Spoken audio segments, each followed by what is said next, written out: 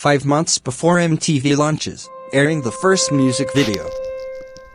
40th U.S. President Ronald Reagan was shot outside a Washington hotel, and after his recovery, Reagan appoints the first female Supreme Court Justice, Sandra Day O'Connor.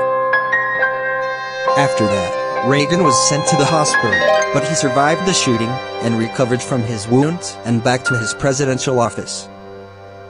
Let's travel back to 1981, to see the attempted assassination of Ronald Reagan, and why did the suspect shot him for a reason, and why it did happen? Ronald Reagan was the first actor ever elected president. Dozens of his Hollywood friends showed up for his inauguration. Even though Reagan had been governor of California, people in Washington still weren't sure what to think. Did Ronald Reagan know how to be president? Or was he just an actor, playing the role of president? President Ronald Reagan and First Lady Nancy Reagan on Inauguration Day, 1981. Ronald Reagan was also the oldest person to become president. I am Ronald Wilson Reagan, do solemnly swear that I will faithfully execute the office of President of the United States, and will to the best of my ability preserve, protect, and defend the Constitution of the United States. So help me God. Less than a month after taking office, he turned 70. Would a man in his 70s be strong enough for all the work and responsibility that went with the job? On March 30th, 1981, just 9 weeks after taking office, Reagan faced his first big test. That morning, he had made a speech at the Hilton Hotel in Washington, D.C. One of the people with him was Jerry Parr. When he was a boy, Parr had seen Ronald Reagan in Code of the Secret Service. Now he was an agent, guarding the president. As the president and his aides came out of the hotel, 2 shots rang out.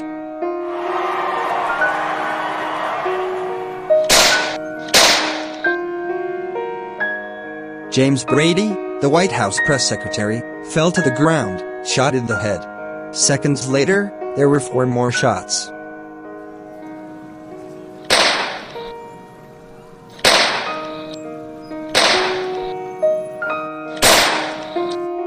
At the sound of the first shots, Jerry Parr and another agent grabbed Reagan and threw him into the backseat of his waiting limousine. Parr jumped on top of him. Reagan felt a sharp pain. I think I broke a rib, he said. Reagan coughed into his handkerchief. The blood was bright red and laced with tiny air bubbles. Parr ordered the driver to head for George Washington University Hospital.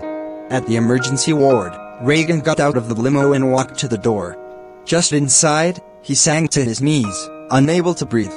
The doctors discovered a bullet hole under his left arm. The president was rushed into surgery. 4 people in all were shot that day, including a policeman and a Secret Service agent. James Brady, the most seriously injured, was disabled for life. The assassin was a young man named John Warnock Hinckley Jr. He claimed that he did it to get the attention of the actress Jodie Foster.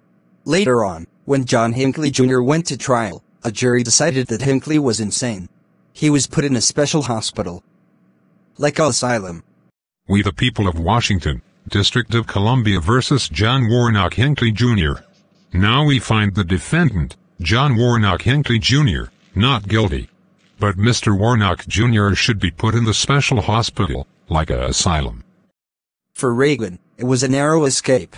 The bullet had lodged an inch from his heart. Still, he came through in good spirits. When he saw his wife Nancy after his operation, the first thing he did was make a joke. Honey, I forgot to duck. Fortunately, he was able to make a strong recovery. After being shot, Reagan also took up weightlifting. He was 70 years old, but he worked out every day. After 12 days, Reagan was out of the hospital, and he had to get back to the problems of the economy because of his trickle-down economics. And he was nicknamed Reaganomics. And this is how Reagan survived the assassination. That's all, folks. If you liked the video, please subscribe and click notification bell for more videos. That's all for now, folks. Farewell.